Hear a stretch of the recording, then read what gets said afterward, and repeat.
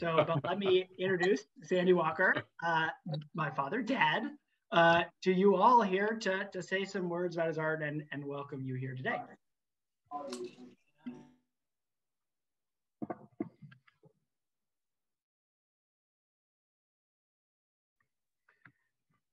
Dad, are you able to get off mute? Yeah, okay. Thank you, Noah. That was great. And I really appreciate it, as you know. Actually, Noah said a few of the things I was going to say in the beginning, but I want to welcome everyone and thank all of you for coming to this virtual event, which is, first of all, in place of the exhibit at the show gallery, but now the show gallery, as Noah said, is open, and you can physically go in on Thursday, Friday, and Saturday from 11 to 5, and and it will be appropriately spaced, not too many people at any one time. But at any rate, I very much appreciate your coming, and I also appreciate the fact that COVID has created this new medium, and I can share my work with many of you that cannot come in person because you're too far away or whatever. So with all that said, thank you and welcome. And most of you, I think, know me already, but I will tell you a little bit about myself, my background, and how and why I do my work. And then I will talk specifically about the work in the show. So, you know, I am Sandy Walker, and I was born and raised in Washington, D.C., a city with great art museums. At an early age, I learned to love art, and specifically painting, at the National Gallery of Art, the Phillips Collection, and the Freer Gallery. Oh, you see that, Noah? Yeah. Any rate, are we okay, Noah? Yeah, all good. I'm sorry. Okay. Any rate, as I was saying, I attended elementary and high school in Washington at St. Albans, which had a wonderful art program taught by Dean Stambaugh. I had 4 years of college at Harvard majoring in art history, and then 4 years of art school, majoring in painting basically, and ending up with an MFA at Columbia University. I actually failed to mention about Washington, D.C., and I want to go back for a second, that it was very important to me that I grew up in a city with great art museums. And that includes the National Gallery, the Phillips Collection, and the Freer Gallery, which I was very fortunate to be exposed to at a very early age, and where I learned to love art, and specifically painting.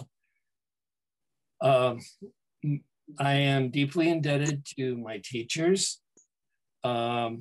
After Dean Stambaugh, there was Morton Sachs, Walter Murch, Nick Caroni, Mercedes Matter, Stephen Green, John Helliker, Seong Moy, and Tony Harrison. They're all teachers that I had at one time or another, to whom I am deeply indebted.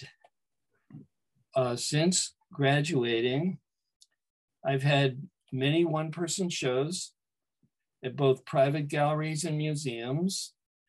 Examples of my work are represented in many major museums, public collections, including the Museum of Modern Art, New York, the Smithsonian Museum of American Art, the Whitney Museum, the Metropolitan Museum of Art, the Cleveland Museum of Art, the Achenbach Collection in San Francisco, and locally, the Berkeley Art Museum.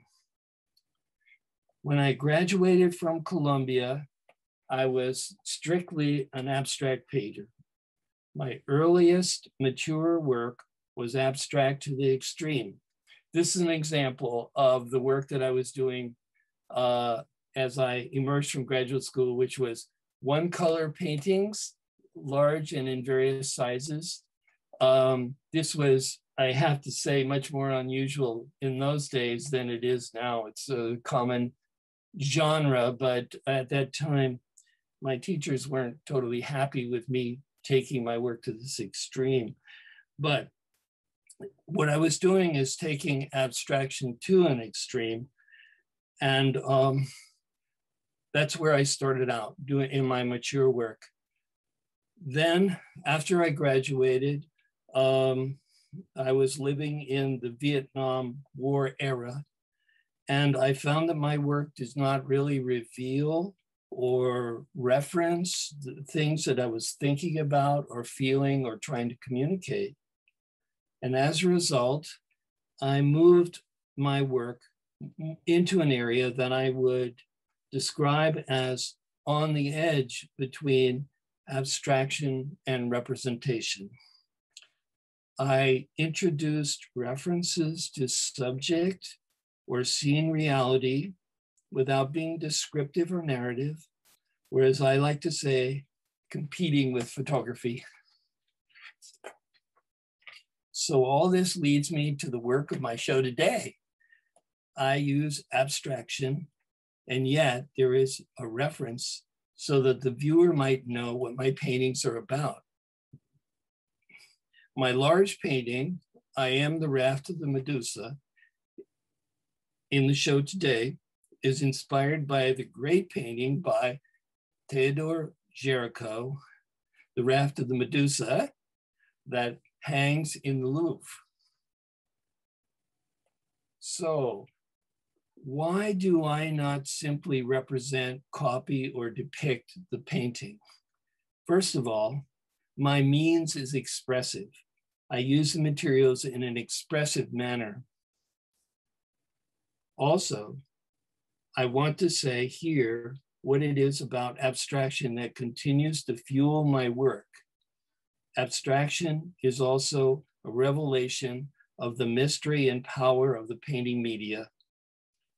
I am referring to the power of the picture plane, the colors, the quality of the paint itself. What has held my attraction to pure abstraction is its ability to open us to the inner life, or if I dare say, the ineffable. That is the magic of our craft. I could say that ordinary speech, words, do not serve to convey this kind of experience from one mind to another. I start with an inspiration, an idea, not necessarily a preconceived final image. I do small works and drawings, and then larger drawings leading to the final painting. I have included in the show examples of all these phases of my work, leading to the large final painting of the raft. This process is an example of my working process that I have followed throughout my lifetime of painting. As I follow this creative process, the work evolves in form and content.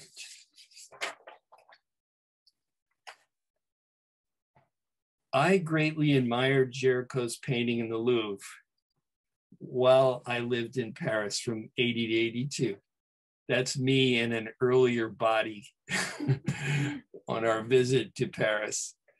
I tried my own earlier version of the painting while I was in Paris in 80 to 82. And over the years since then, it has remained at the top of my list of the very greatest paintings. I cannot take time here to analyze all the reasons, but I can say Géricault's masterpiece has remained with me all these years. When the World Trade Center was attacked, Géricault's painting became for me a symbol of our time. The orange lines on the horizon of my painting represent the World Trade Center. I have posted in the gallery a longer explanation of Jericho's raft and its history, and I will post that on the website of the show gallery also.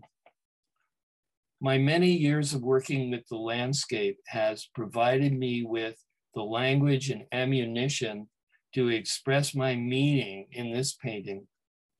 In the gallery, you can see one of my earlier paintings from nature. This is entitled Tree Earth.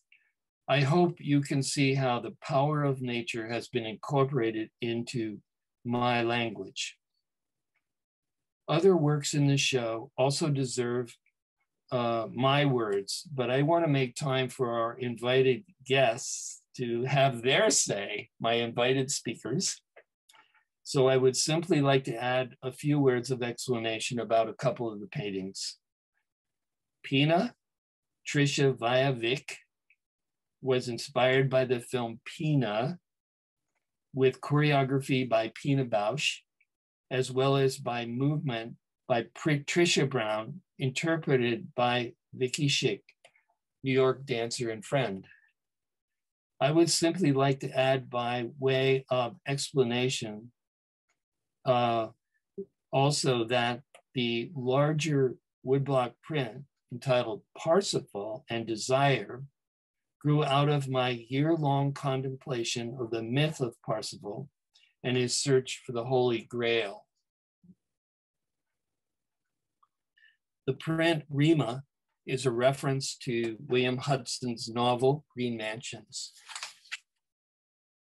And adolescence has its origins and inspiration in Edvard Munch's painting, Puberty. So now I want to turn it over to my invited speakers. I asked each one of them to visit the gallery and see the work in person, and then to speak about their response to the work in whatever way they want. All of them are friends of mine and professionals, very well established in their own rights. I won't go into detail about each one of their backgrounds, since we have placed information about each one of them in the chat, but I recommend that you look and you will see their great works and their accomplishments also. And so I'm going to turn this over to Hearn Pardee, artist, educator, and art writer, who will speak first. So there you go, Hearn, you're next. Thank you. Okay, well, thank you, Sandy. And hello, everybody. Thanks for coming out. I'm a little here. Sandy said, well, talk for 5 minutes. So I'll try and see what I can put together coherently. But just watching the slides and thinking about Sandy's experience in Paris, I should say that my own experience as an American painter has always involved trips to Europe. And we spent a lot of time, my wife, Gina Werfel, and I in Paris with students. And I've been deeply involved with Jericho and that particular painting. We've taken our painting students there on summer trips for a number of years and always make them go to that gallery and draw from the raft of the Medusa. But I should also say that my connections with Sandy go back also to my years in New York and early experience I had in working from the landscape up the Hudson River near Bear Mountain, where I was thrust into this experience of the overwhelming natural landscape. And I had been experienced before at painting in the city. And so this was a case of trying to really reorient myself. And at the time I was very preoccupied with the sense that American art was very different from European art. And my own work seemed deficient. I didn't feel like I had the cultural inheritance with me that Matisse and Cezanne had, the artists I admired so much. And so I was constantly kind of going back and forth and looking at the Europeans and then trying to apply that in my work. And since then, I'd say being in America and painting in the American landscape for a long time, I've become more at home with the American landscape and the American tradition, going back to the Hudson River painters, and considering not just the the pictures of the landscape so much as the tradition, the social and cultural tradition that's involved. And I've been very involved with people like Alfred Stieglitz, who talked about trying to develop American artists who looked at American subjects. And so watching Sandy's work evolve, and now as he's adapted to the West Coast landscape, but thinking about those issues of more than just making landscape paintings, but thinking about the whole historical tradition that's engaged with that was engaged by Americans when they went to the Hudson River, and has been engaged by people like Marsden Hartley and other artists I've always admired, who tried to interpret this idea that Stieglitz had, was that the American landscape was new and we had to find new ways of approaching it. And I think Sandy's work really exemplifies the idea of finding a language, as he calls it, to interpret the experience that he has, and finding in landscape a source for subject matter, but really developing the language. And so much of his language comes through the body. The great European tradition, of course, is all in the history painting, like Géricault's, and in the human figure. And I know from studying at the studio school, where was involved also, how much emphasis was placed on the human figure, the model, but the sense of space, and the way that we were taught to get beyond the subject and enlarge that into a larger way of interpreting the forms in front of us. And so I think Sandy has really exemplified that thing I was talking about with Stieglitz, that you find your own way of responding to a new landscape, to looking at this experience. And I think, Sandy's engagement with environmentalism and causes, I think there's an implicit political thing in working from observation of things, and certainly dealing with the environment these days. We're engaged with, I would say, the raft of the Medusa to be even more than the World Trade Center. It's involved with the climate crisis and the way that we're all on a raft and we don't know how we're going to get off. And so anyway, have I gone on for yet? I'm trying to, again, very impressed that Sandy, and just looking, I'm sure other people will point out some of these same things, just the way his use of dark and light, and that very simple means. He's taken, with the direct experience of landscape, very simple black and white and figure ground, and found ways to elaborate on his images in that way to generate, well, I was going to say also about the human figure in that is just the experience of dance, which he mentioned, which comes through certainly in those interlocking tree forms and the way that they morph into interlocking human bodies. So I don't know, that's a brief summary, I guess, of things I've thought about in relation to your work. Hearn, that was fantastic. Thank you so much. Okay. I don't want to stop you because I know you can talk on, but I appreciate that very much. I'm used to these things, so I'm not, but so thank you. And our next speaker is Janis Plotkin, film historian and filmmaker. And particularly, her recent film was about the artist Jerry Barish. And I'll turn it over to you, Janis.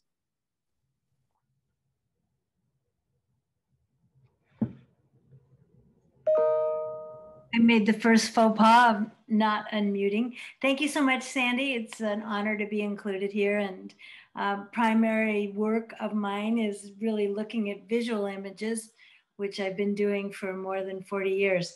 So I came for this preparation by going to see the show live in person, which was the first public gathering of myself in a gallery in more than a year. And that in itself was very exciting. And seeing the work hung and how it was placed was, I thought it was a very exciting show. So that was my first reaction. Was I was extremely excited by the energy of the show and the way it was curated and the pieces that were included. And I asked the gallerist who was there at the time, is this specifically from 2021? And I was happy to learn that some of the work dated back to the 80s. So there's very common themes that I see now through the decades. But there was a kind of feverish and ferocious energy in the work that is, to me, it's about nature, but it's also about the body. And the interplay of the body and the trees, to me, was fascinating because, if you are just kind of spacing out and gazing at the forest, which I like to do, sometimes you see the movement of the trees and they feel like they're dancing. And the use of color, and I happened to be just this week on the Central Coast, and I was driving by the oaks and other trees out on the bluffs and seeing the dark roots of the trunk of the tree easily could look like bodies. So I just love the idea that you can look at both of those and see them. And I know that Sandy and Ellen have spent their summers up in Washington State, so that Sandy's painting in their cabin, and a lot of the forests must serve as inspiration, and going beyond just the trees, not seeing the forest for the trees. So I also see there's a kind of spareness and edginess to the work. And one painting in particular that really moved me was, I think it was an early piece, Tree Earth, that drew me into the bark. I wanted to look at it, but there was great detail in this massive tree. So I was both engaged in the big picture, but also wanting to look deeper. And Sandy, if that was your intention, I got it. If not, I'm projecting my own wanting to look at nature deeper. There was also a boldness of color, because a lot of what I had seen of Sandy's work prior to this as a friend was mostly black or black and white, where I was paying attention to the negative space. And in this case, I was paying attention to the color and the boldness of the color and how they propelled the storytelling. The one that really moved me was, there was actually three, was adolescence, because there was a dark figure, which could have been now that I know you were referencing something else, it's interesting to see. I took it as a parent, oh, there you go. For me, the black was a parent that was not quite there with the child, and the child was feeling detached from the parent and or alienated as we often might have been at age 15, as I recall in my own life. So I just saw there was a kind of juxtaposition of need and desire with perhaps an adult figure that wasn't quite available. I also really love looking at the Pina Trisha Von Vick. I'm a fan of the Pina Bausch Dance Company, and I saw both the movement of the dancers, but also these splashes of color that electrified the painting. And it electrified the dance, actually, and really, really interesting to me. Or maybe I was talking about forest dance. Okay, forest dance has the electrical, yeah, there's the one, okay. Anyways, so the boldness of color, and there's the sense that I got was from the work, as I'd already mentioned, an invitation to look in deeper, to ponder longer, to try to see what, for me, the messaging is. And I appreciate abstract art, and I'm drawn to it from my own sense of trying to interpret it, and the emotional reaction that I get from it. And I do love the interplay of nature and body.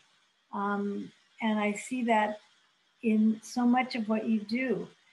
The trees as a moving body, nature's roar in a tree that looked like it was surrounded by coals, old red tree. that, you know, it was both beautiful and fear. I had fear. It created fear because we're living in a fire zone where now part of our year is spent worrying about forest fires and smoke. And then there was the forest dance that I realized you just did in the last year or so. And it was like a conga line. It was like a conga line of dancers, but it was trees. And I just found that as the secret life of trees. When we're not there, this is what they're doing. And I found a lot of pleasure in that. And the last thing that I noticed about the work was a kind of detachment, an outsiderness, not quite approaching, more observational than being in it, I guess. And particularly with the two works, Adolescence and Male, Female. So I would say this is the first time I've seen a body of work. And I thank you, Sandy, for letting me riff on it, because I feel like the show works together beautifully in expressing all the things that I just said. And I don't know, I just want to say congratulations and good job. It was beautiful, very beautiful. And to thank the gallerists for curating a really interesting selection of your work. Yeah. Janis, thank you so much. That was wonderful. I treasure it. And I'm not going to comment on what everybody says as they say it, but I just wanted to add that something I left out from my bio was Washington, D.C. was a city of museums, and it's also a city of trees. Very special. But thank you so much. I treasure that. Thank you so much. Our next speaker is Foad Satterfield, a wonderful Bay Area painter and longtime educator. And so I'm going to turn it over to you, Foad.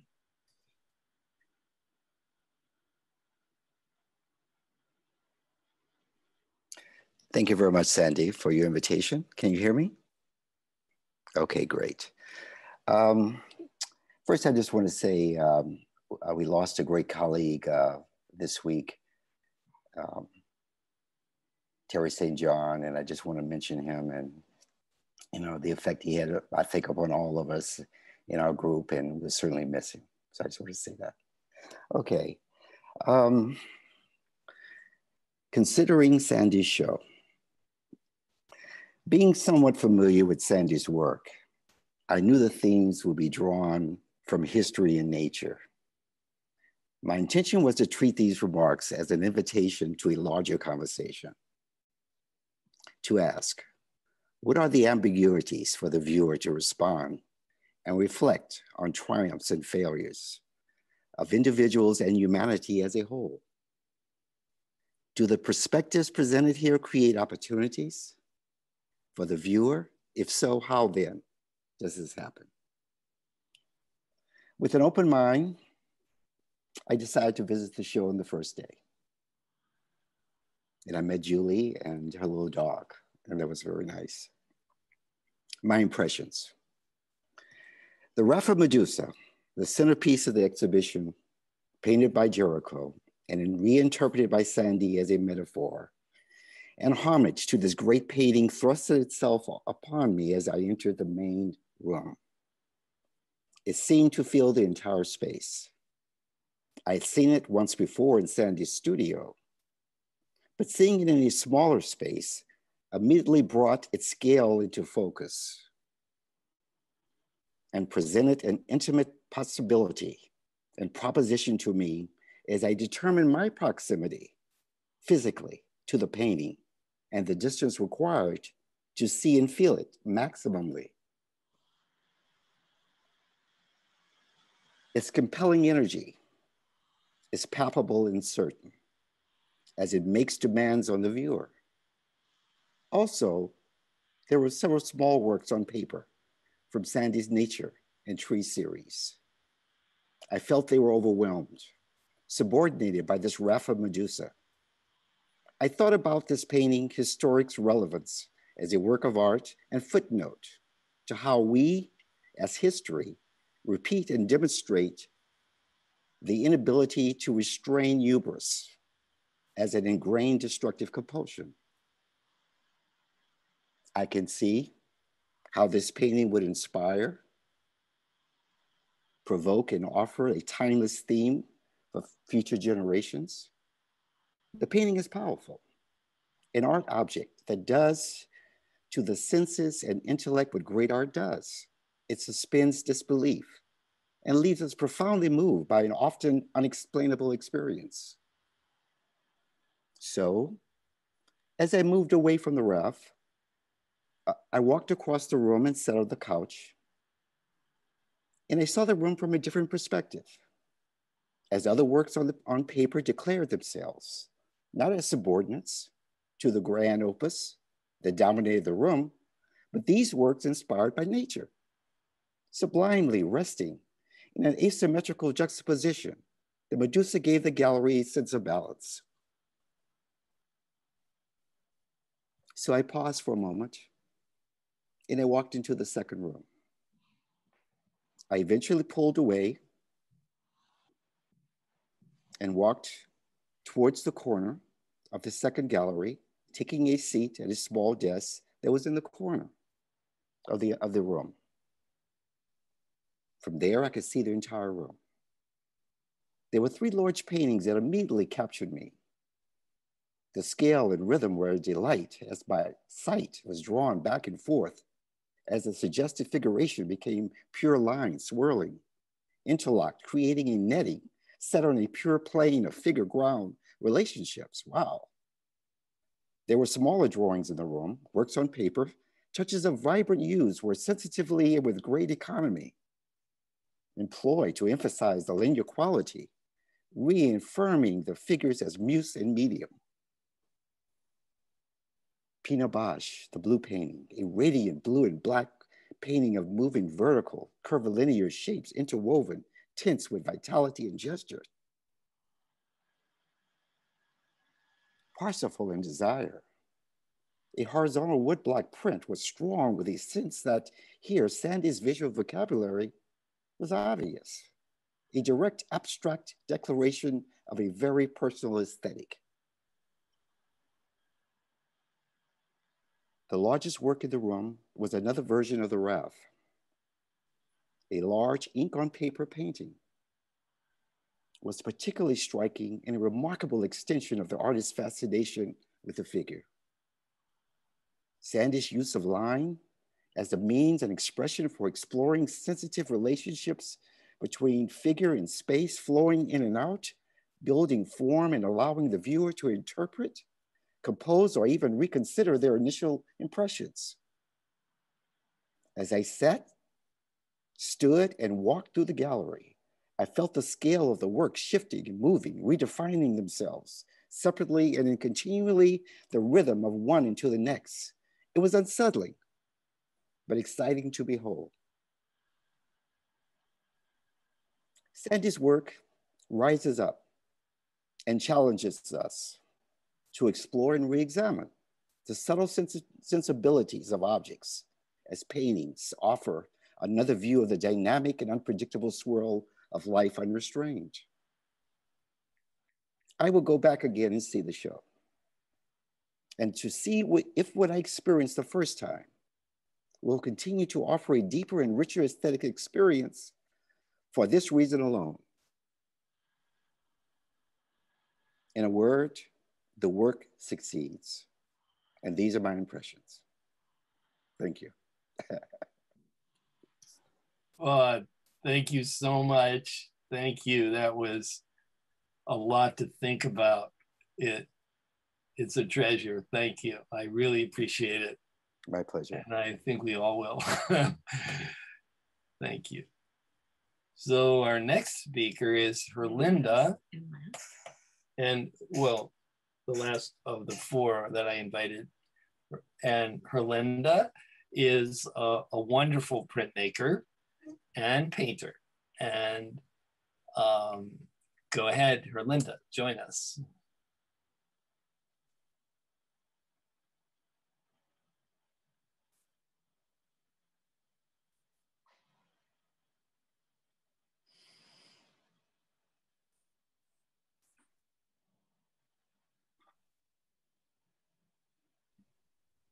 You might be muted.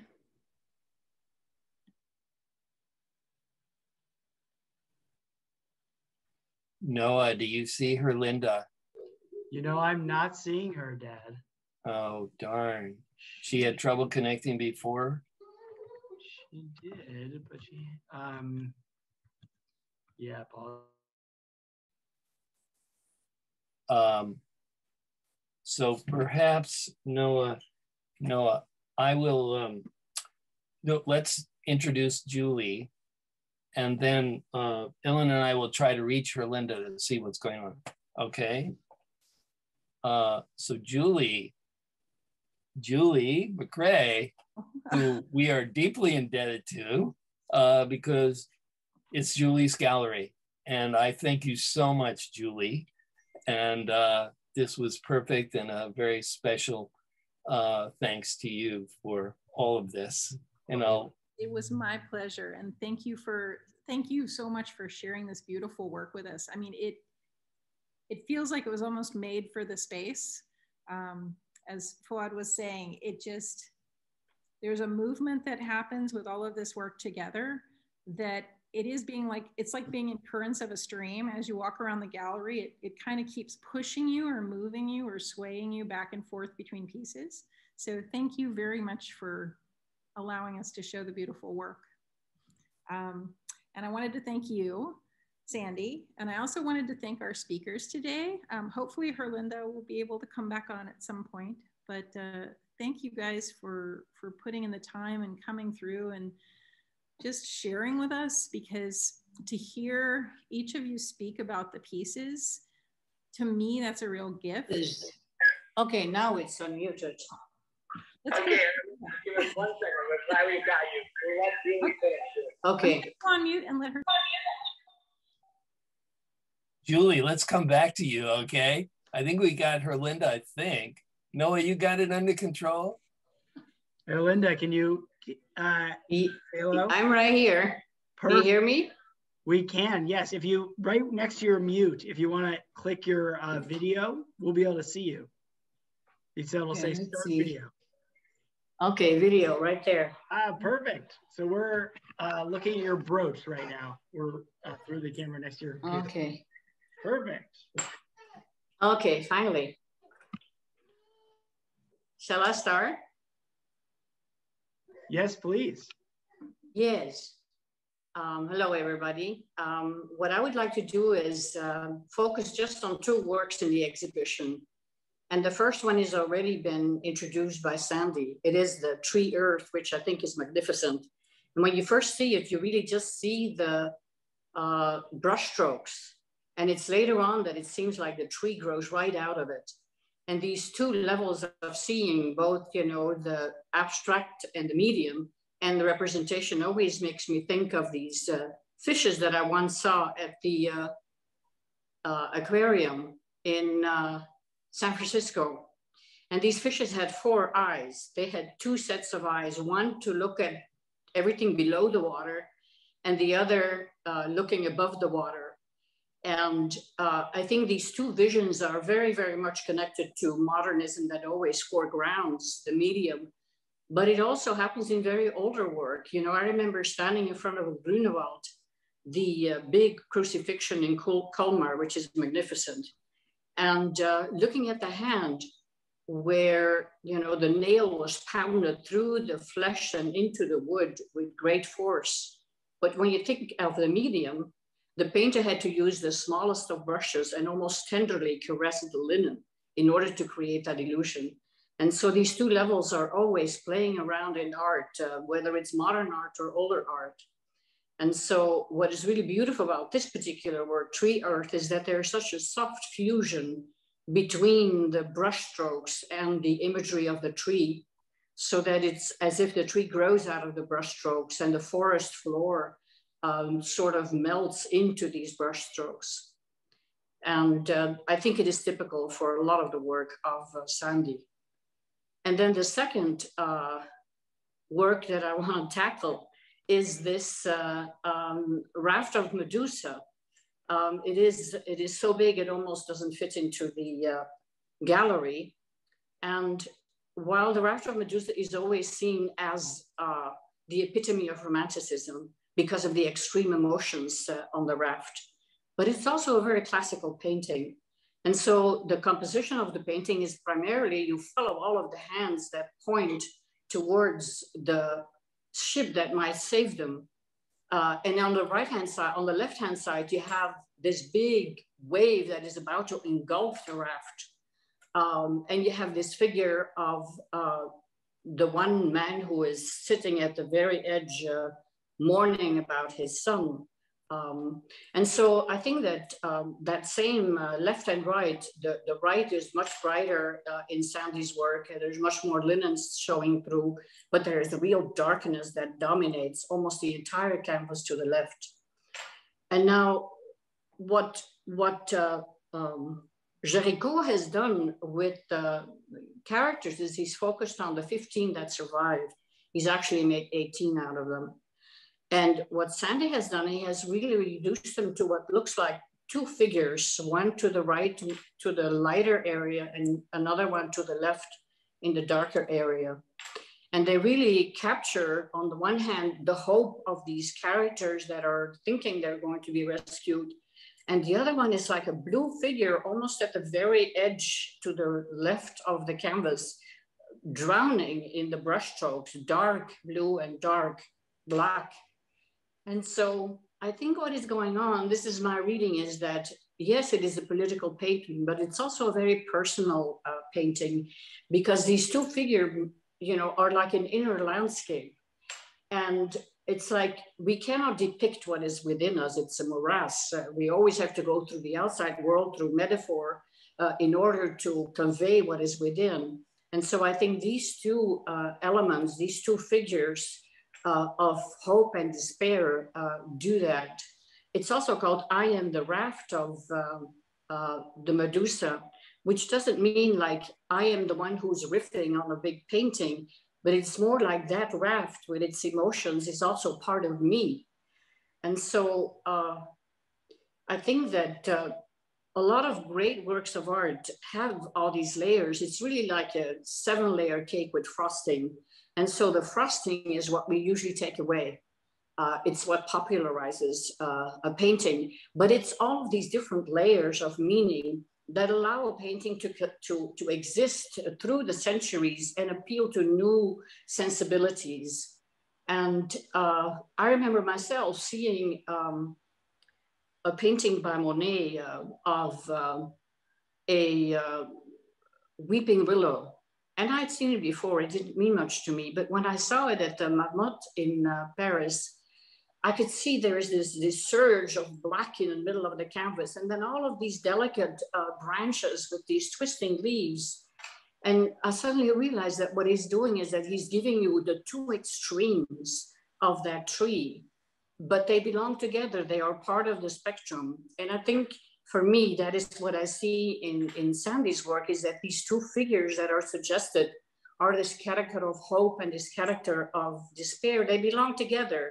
They are the spectrum and the part of that every artist actually understands. It's this pendulum between, well, first of all, I don't think that we are worried about our life and dying, but an artist worries about the fate of the work. And so you have in this character of hope that is brightly painted in Sandy's work, you have this sense of moments that we have in the studio where everything is just going supreme, and where that inner well gives rise to work effortlessly, and that we believe that that well will always replenish and that will always be new. Whereas there's also probably more days where we are that little character in Sandy's work that is dark and blue and almost submerged, which is a world of doubt and of questions. And so I think from an artist's perspective, it is a very personal work, and it's almost a confessional. And the upper layers may be more political, but to me, that is how I take the work home. I have known Sandy since the mid-'80s, and I've always liked his work, and I think the work has depth and daring. Thank you. Herlinde, wow, thank you so much. And I'm so touched with how you see my work. And thank you for that. And I don't know what to say. I don't want to comment on anybody's. That was great, thank you. And we're gonna have a chance to respond after all four of you have now spoken. And I want to go back to Julie for a minute and let her say more. And then we're gonna have some Q&A and some comments. So thank you, Herlinde.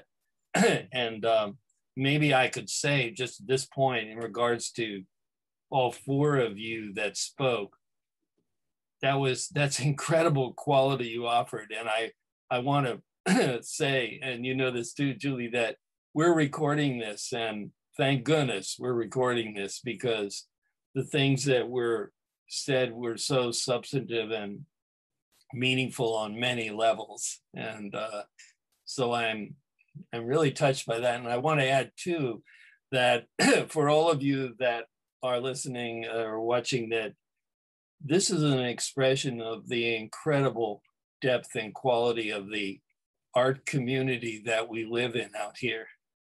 So Julie, speak. Hello again. So again, thank you everyone for the wonderful words that you've said and for the different perspectives and insights. To me, that's a huge gift, because, you know, I'm in the gallery, lucky me, I'm in the gallery every day getting to see this. And when I get somebody else's, I think for all of us, when we get someone else's perspective, when we hear somebody else's feelings or thoughts or perceptions on a work, we get to look at the work again with totally new eyes and see something that maybe we didn't catch before, or reevaluate our own thoughts on a work. So I really appreciate it. And I look at it as a gift, the words that you guys have given. And Sandy, again, thank you for having your work here. As he said, this is being recorded. So we're gonna put this up on the gallery YouTube channel. And I don't know if Sandy's also gonna send this out, but you'll have a chance to look it over again if you'd like, or to share it. And the show is going to be up through the 27th. So if you haven't seen it, or if you would like to see it again, please come and enjoy. We are being very good about socially distancing. And I always have my mask on here, except that now nobody else is here. So anyway, thank you guys so much. And now we're going to turn it over to Noah, who is going to be our master of questions and Zoom. And he'll take it from here. Thank you guys so much. Thank you, Julie. And yes, thanks to everyone who spoke. I also am totally moved by that, and am just impressed with the depth of commentary and the art community that you all are a part of, and we all are a part of. So thanks to everybody. Yeah, so look, this doesn't need to be formal. Two ways that you could comment or ask a question of anyone who spoke, or anyone who's on the line, or Sandy, is to just shout it out, although of course that could get a little hectic, or post a question in the chat, and we'll try to facilitate there, and we'll keep this going for a few minutes here before signing off, but we'll just open up the floor right now.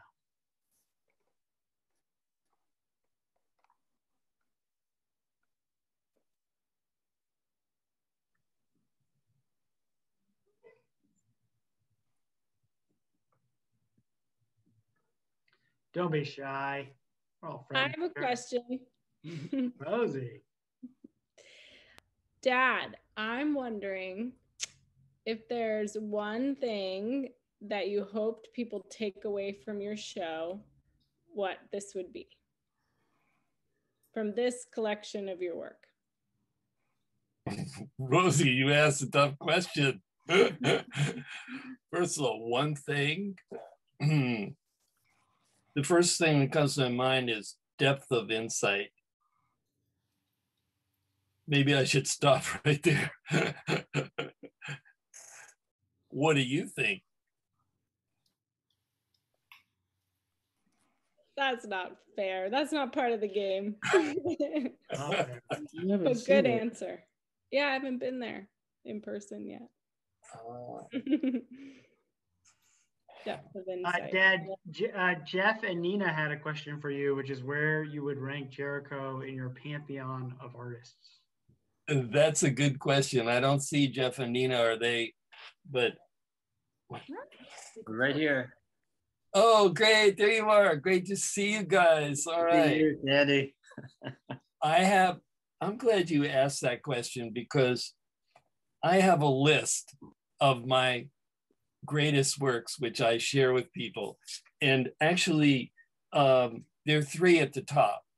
The three greatest paintings, I think, are Jericho's The Raft, Monet's Big Water Lilies at the Museum of Modern Art, New York, and Jackson Pollock's One, which is also his big painting at the Museum of Art in New York. And I love the fact that you asked that because I'm prepared. I have a list of my favorite artists beyond that. Can I share some of that with you? Please do. Yeah, absolutely. In terms of, going down my list of favorite artists, the next ones would be Rodin. Yeah. Rodin. Probably Courbet in there, that big hall of paintings at the Louvre. I mean, the huge Courbet. Yeah. And now I'm losing it a little bit because I Gauguin's Who Are We? Where Are We Coming From? Which is in the Boston Museum. Yeah. Michelangelo. And then below that, Michelangelo's paintings and Michelangelo, the Slaves or whatever. And then at the end I switch over to rock art by people thousands of years ago. Yeah. So then you can ask me, well, what about Rembrandt? What? Rembrandt. Or women. Rembrandt. Wait a minute. So then you asked me, I didn't actually get that, but Rembrandt. Oh yeah, there's Rembrandt. He's good.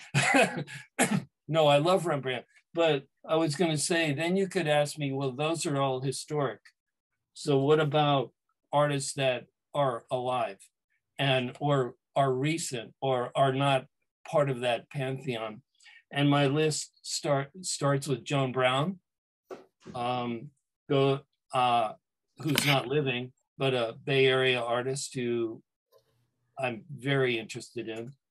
Kentridge, the South African artist, I think he's fantastic, and he combines performance also, which I've lived with Ellen in that world and am in awe of some of his work. And then Marlene Dumas, the South African painter who lives in Amsterdam. In New York, Catherine Bradford, like her work a lot. Kiki Smith.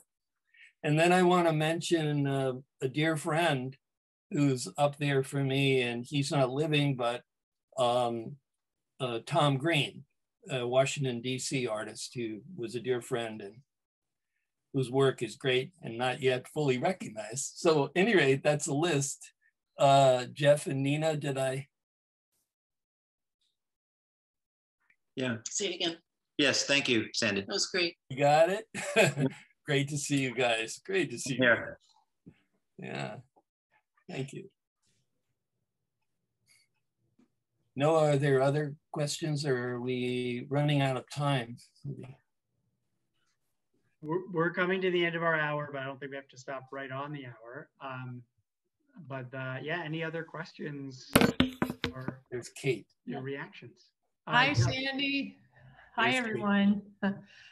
Sandy, obviously I haven't seen you and Ellen for a long time because we're all shut in, but so I haven't been to the gallery. Did you create the Medusa painting this past year, or have you been working on it before then? Well, first thing is, it's hard to say when a work of art for me begins and ends. Yeah. You know, from inception many years, but actually the date on the painting is more like I think 2014, 2016, and it was, you know, an expression of just how our time was, you know, all the time since the World Trade Center, and actually until, and perhaps until now, and certainly up until the election in November, it was still just as vital. Yeah. That answer. Andy, I'm also interested, sorry to interrupt. No. I've been so curious about how artists have been able to work or not work during this past year. Some people have been just in a flurry of activity, and some people have been treading water and hanging on for dear life, which is my category. And so I'm just curious about how it's been for you, if you want to talk about that. Well, actually, it's essentially been a good period for me where everything slowed down and I could spend much more time and quiet time in the studio. And I'd actually toss that question out to my guest speakers too, Hearn, Foad, Janis, and Herlinde. Do any of you want to answer that question also?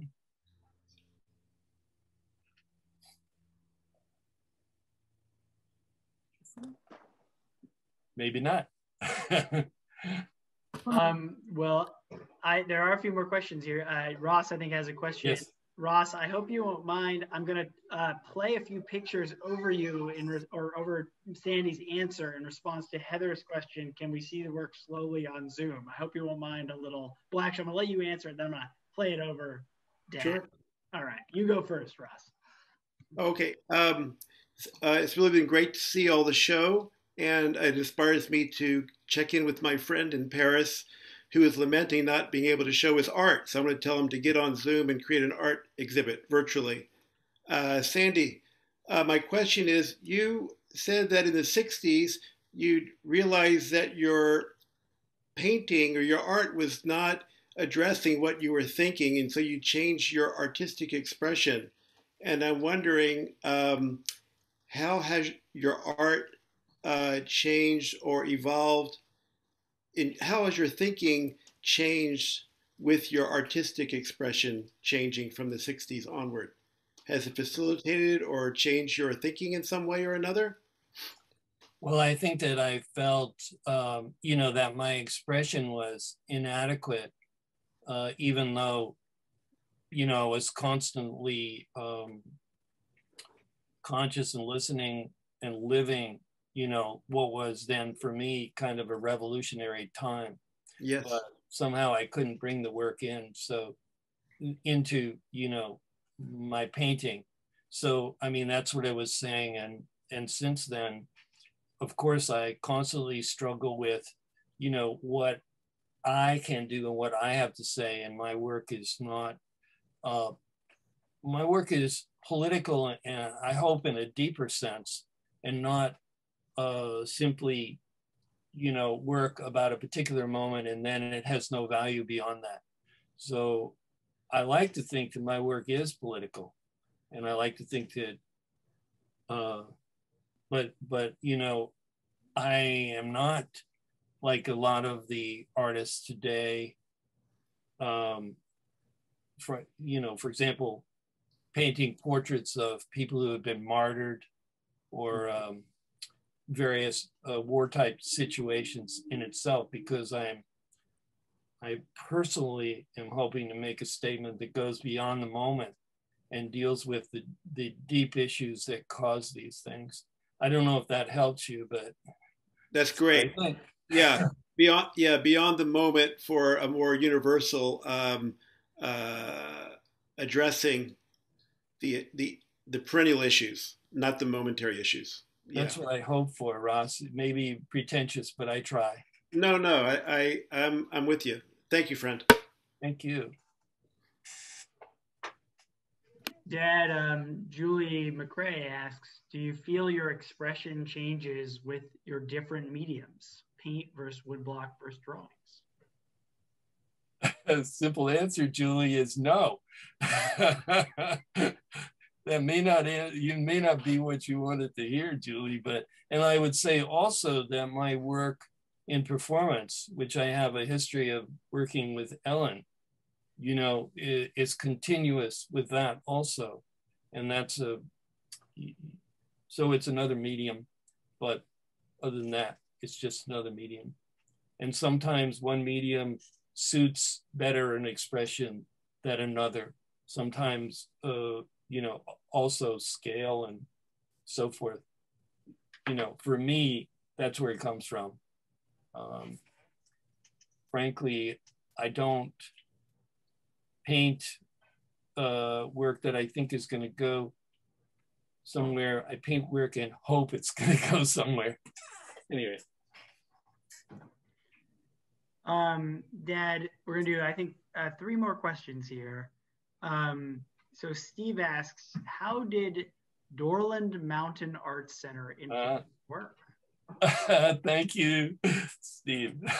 Ooh, I know who you are, but I haven't met you. We've had some exchanges because Dorland, there's a artwork that we haven't been mentioning in the show, which is a folio, what I call a folio, based on the prose poem by Tamiki Hara. And I don't know if we have any representation of that, but, and that's a work that I started 25 years ago, in the sense that it was conceived of during the 50th anniversary of the bombing of Hiroshima.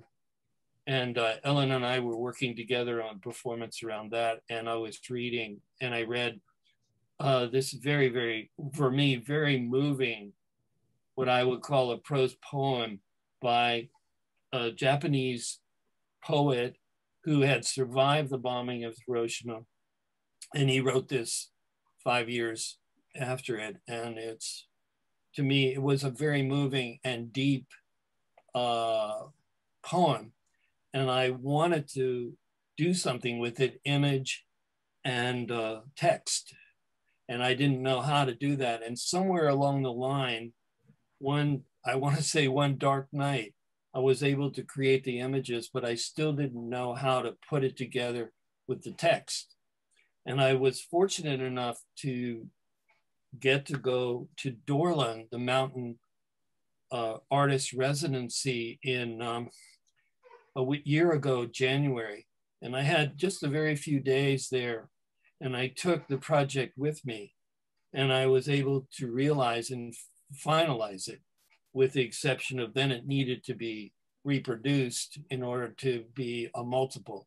So I made the original with what was an incredible retreat at Dorland, which is a fabulous artist colony outside of Temecula, which is, perhaps you know, between, say, San Diego and Riverside.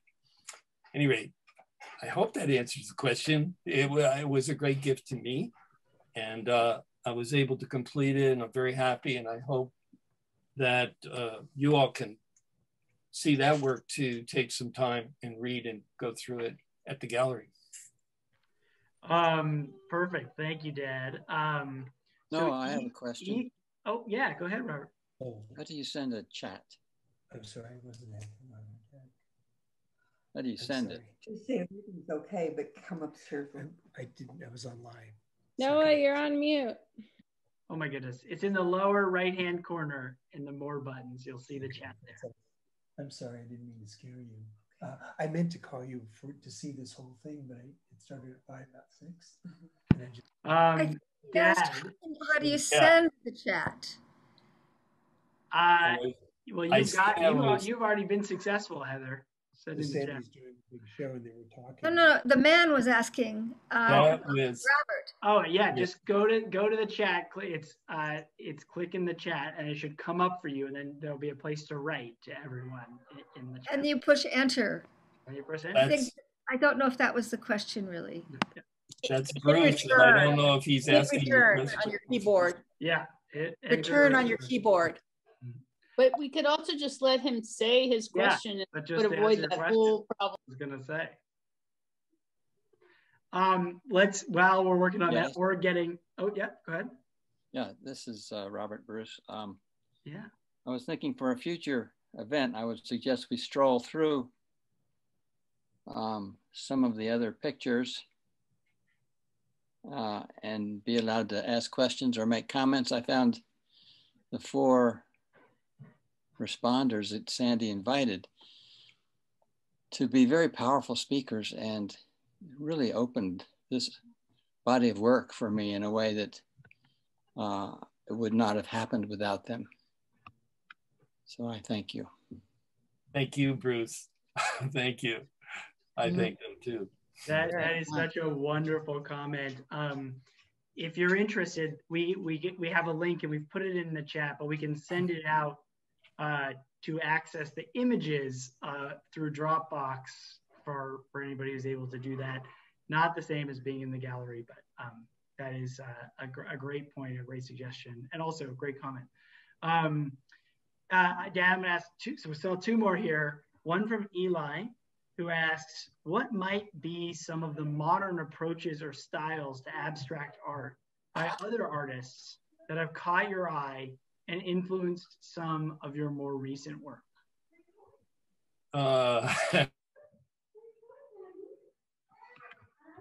Dad, sorry, you're on mute. You just got muted. Apologies. Oh, I thought I was on. Can you hear me? Yeah, you're good. Yeah.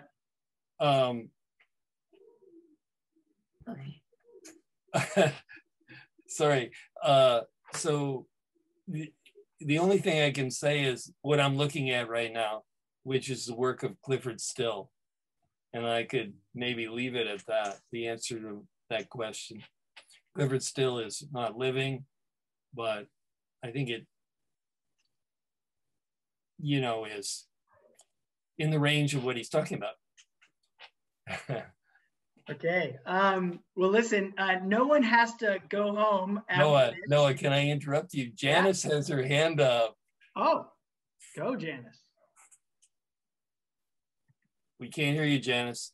Well, here, I was just responding to your question that Kate asked, which is, thank you for asking. And maybe other people have comments too on how you did in the last year. Was the year of solitude to your advantage, or did it make you crazy? And I feel like everybody has an opportunity to really think about that right now, a year in. So I would say to Sandy, how long has this show been gestating, and what impact did our year of isolation have on the work or on the current work that you're working on? And was it in the way, or did it free you? Should I answer that, Janis? Or I wouldn't mind the others that spoke, but I'll just say this show was primarily complete, before COVID hit, and I'm on to a new body of work. So could we ask the other speakers to respond? And I'll give you my response first. Yeah. Because I went from, for the first time in February of last year, I resigned from being an employee in a nonprofit organization and kind of just put myself out to pasture. And it was very scary not having a structure. And I think I went into a deep tunnel first. But I came out of it when a colleague said to me, this is your sabbatical. This is your time to do your creative work. And I just turned my head around and said, okay, I'm at an artist retreat. It's called My House.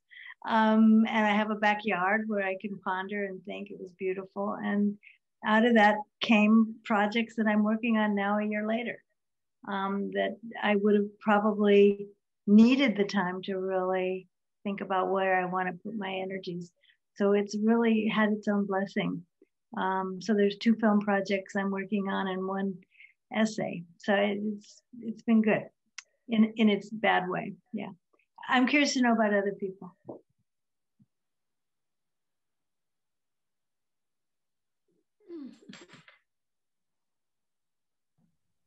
Well, I could jump in, I guess, if nobody else is ready to say anything. I think it's been a very special time in my work to have the isolation and the concentration. But as things have happened, you know, the time just seems to merge together. I look back and think, how long has this been? And I really can't pin down any landmarks of events or tell if I've made progress. Sometimes we know in a journey, you know, you've seen something and now I see something else and I feel like I don't know.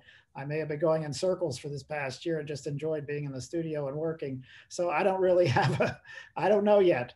I think we'll need a little more time to go out. But certainly I'm a person who enjoys being by myself in the studio. So it's been ideal in that point of view.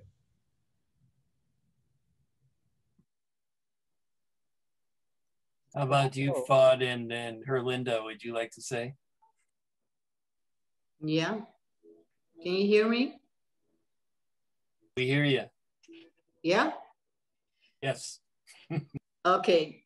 For me, it's been magnificent. That year somehow sharpened my focus in the studio tremendously, primarily because you suddenly had this blank calendar that didn't fritter away your time. And the way I work in the studio, I often need blocks of 3 to 4 days to finish a piece. And the second thing that happened was that I was ready for this period. It was like the vocabulary in my own work was just ripe for being extended to a larger issue. And so it came together with an invitation to show at the Monterey Art Museum. And so for me, that 1 year just brought everything together. And I have promised myself not to fritter away my time anymore, to put everything together like on a Monday and keep the rest of the week open if I can. So, I mean, not to diminish the pain that this caused for a lot, but for me, it was very beneficial. Thank you, Herlinde and Foad. Can you tell us, Foad, are you there?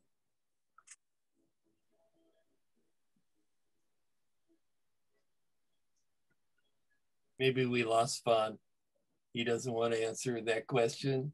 But Noah, I know we've run over, and you know, I don't want to keep people, and this has been just great. And I have to thank you, Noah. You did a great job. Thank you so much. I totally agree. It's been wonderful. And as I was starting to say a minute ago, the conversation can continue. No reason that it has to end, but we will close the formal Q&A part of this. But Dad, there is a question that I think is appropriate. You can take however you want in the context of this year to close us out, in the context of all of us being on a raft, as it may be. Ella asks, in what is a terrific final question, Sandy, what keeps you going?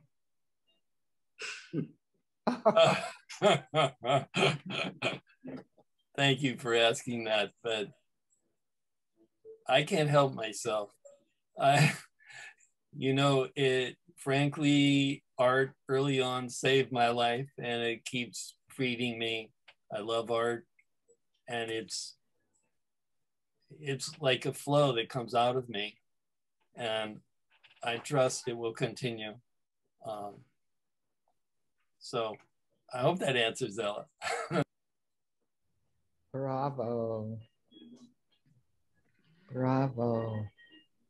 Agreed. Well, thank you to everybody. Thank you to you, Dad. Congratulations. And thank you to Julie for a wonderful show. We can't wait to visit in person for those of us who are not immediately in the Bay Area, or at least get visit the gallery. I'll keep this running, but thanks to everyone who attended and spent some time with all of us this evening. And we'll look forward to seeing you all again soon, I hope. Thanks for the opportunity to talk. Thank you. Thanks, everybody. Congratulations. Thank you. Thank you, Oh, everybody. bravo. Thank you. Thank you. Bravo. Bravo. Oh, congratulations, Sandy. That was really wonderful. Thank you. Thank you, Sandy. Thank you, Sandy. Nancy. You're all welcome. Oh, wonderful. Robert Charles. Pleasure. Thank you. This has been just a joy to be with you all and hear all your comments. Yeah, hi. So thank you Thank so you. much. Oh, yes. Good job, Noah. Steve Rickard here, and thanks for all the St. Albans graduates who signed in. We're lucky to have, he's a star of our class. Don't say that. You're all stars, and thank you, Steve. And we're all beneficiaries of Dean Stamball too. That's true. Yes. Well, I've been trying to figure out if I can take a plane to Berkeley. Yeah, come visit. For the weekend.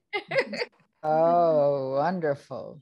Share the screen. Oh, yes. Marvelous. Beautiful Nice painting, Nancy, in the back. Oh, Allison. marvelous. Nice to see everybody. Wow. Hey. Hi, Ellen. Allison. And Sandy. Beautiful painting. Nice to see everyone. Yeah. Did you see Noah's baby? Yes. Beautiful. He looks like this. Anytime you're ready.